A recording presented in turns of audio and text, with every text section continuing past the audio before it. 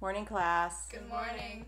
Do you remember that time those two nice ladies came into our room and they taught us all about performing a play and they helped us practice and we were putting together a play for our parents to have at the end of the year?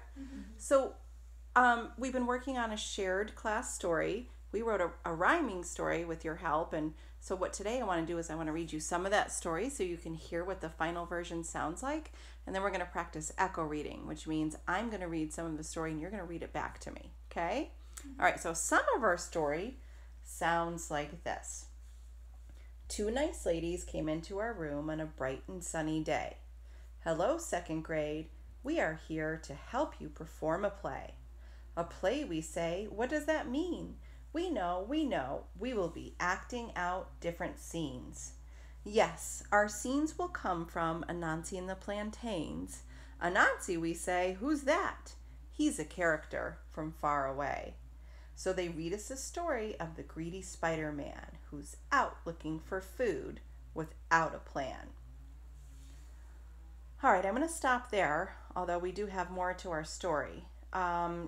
But I want to go back to the beginning and we'll sort of practice this at first, okay? So I'm going to say a line and then you're going to say it back to me and try to speak in one voice, okay?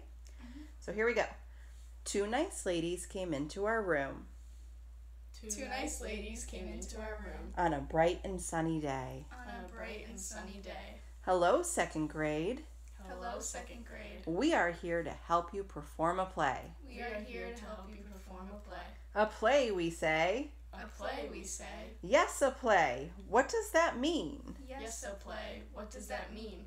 We know. We know.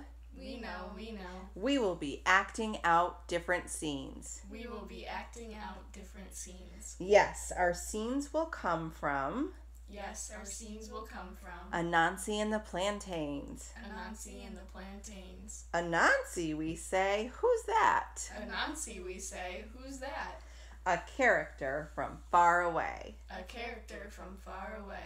So they read us the story So they read us the story of a greedy Spider-Man of a greedy Spider-Man who is out looking for food who is out looking for food without a plan. without a plan. Great job, you guys. You spoke as if you were in one voice. So we're going to keep practicing those parts so that you can retell the story in one voice without me helping you. How does that sound? Good.